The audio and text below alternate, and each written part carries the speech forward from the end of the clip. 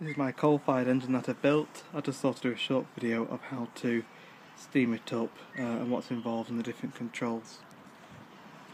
On this engine, it has some standard features that you'd find on a gas-fired engine, such as a regulator, displacement lubricator, pressure gauge on most engines now, and on some engines you do get a sight glass as well now. The controls that may not be too familiar are the blower valve. This valve is for creating a draft when the engine is in steam to keep the fire nice and hot. And this is what we call a bypass valve, because there is an axle pump between the frames running off the axles, and it pumps continuously. And what this valve does is either close off the feed back into the tender, which will then pump water into the boiler. However, if you open it, then the water will just pump into the tender. For continuous running on a coal-fired engine, I have a tender on this engine with a hand pump inside. Very difficult to do one hand, but basically you have a lever there that you pump backwards and forwards to fill the boiler. And there's also a valve there for using the Jackson's miniature water pump as well. I would recommend this water pump. It pumps in a lot more water than the standard bottle, and personally I think it's essential for coal firing. A few things that you'll need for your coal-fired engine: steam oil as standard, anthracite or some sort of coal, charcoal soaked in white spirit or barbecue lighting fluid, your normal light oil. I use engine oil or gear oil depending on the type of engine.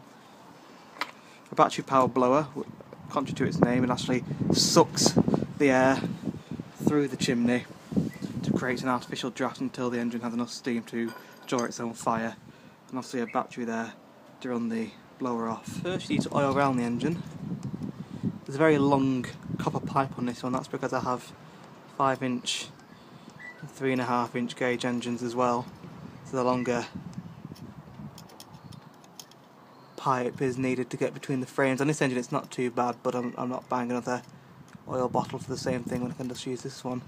So you basically want to oil all the moving parts on it. If you're not sure, and if you have your own engine, I would recommend that you just literally turn the wheels round and see what moves, and oil everything that moves. Quite crude and simplistic, but obviously you need to make sure that everything's oiled, including the axle pump between the engine. Perhaps you can't quite see on here, but you need to oil that as well, and including the eccentric at the back as well, which is running off the axle. To start with, you fill the firebox with the charcoal soaked in paraffin. I fill this just below the door. It's only a small firebox on these engines. It can burn through quite quickly. I find on this engine, although it may be different on others, if I put less in, it burns through too quickly, and I'm filling up with more charcoal pretty quickly after I've lit the first lot.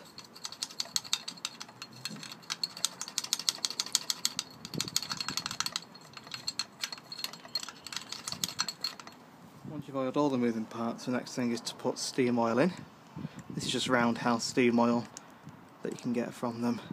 I fill it right to the top, and you need to fill that up every hour or so of running. The boiler's already full of water. I did that on these 2 hands.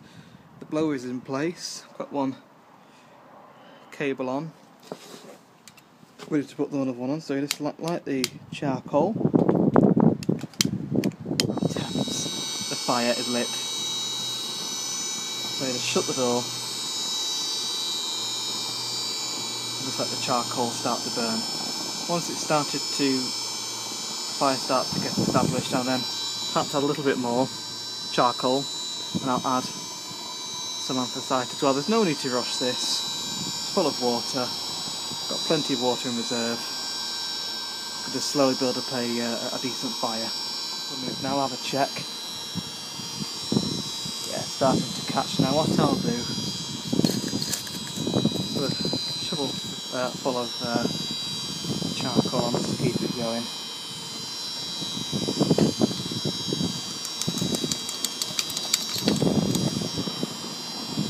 I'll just let that catch for just a second, then I'll put on.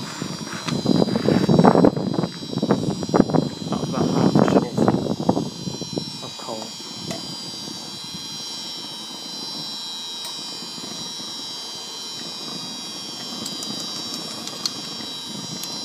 So the trick with this, oh, there we are.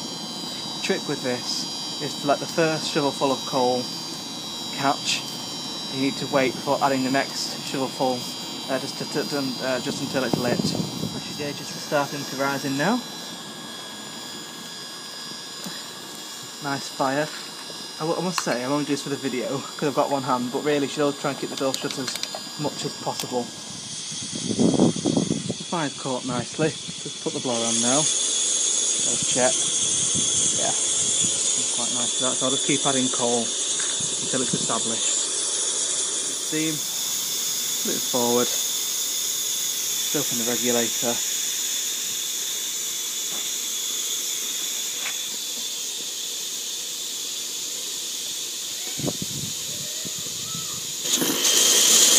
Oh, too much. Just turn the blower off. Put on the bypass. It'll just tick away nicely there.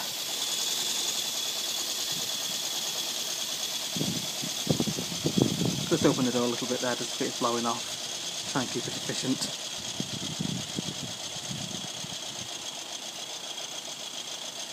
There we are, it's quieting down now, I'll just shut it too.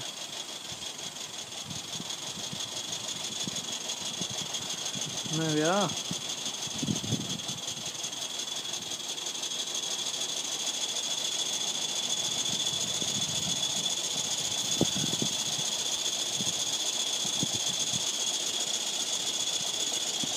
There the fire.